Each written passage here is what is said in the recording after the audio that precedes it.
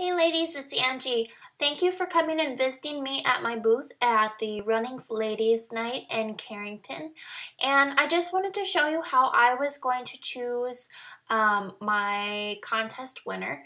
All of you guys wrote on slips of paper with your name, address, phone number, email, all that kind of good stuff.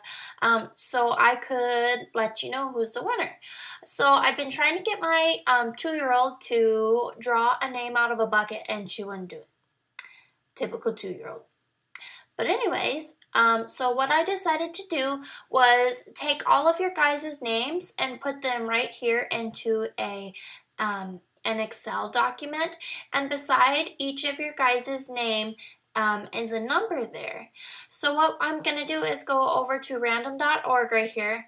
The minimum is 1, and I'm going to put maximum at number 14. And when I click generate, a number is going to pop up, and that's who's going to be our winner. So let's see who it is. Cassandra Carr.